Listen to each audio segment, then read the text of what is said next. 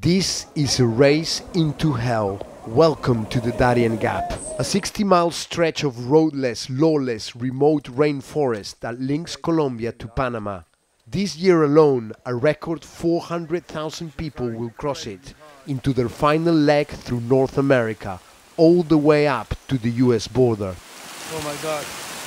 We've joined a group of around 1,200 migrants on their journey. We've barely begun before the heavens opened. The storm churned up the river. It's almost impossible to cross. We've made it, but the group just a few hours behind us didn't. They reported losing dozens of people, washed away in the currents. This must be one of the most difficult migrating routes in the whole of the world. And to think that these people have 3,000 miles in front of them.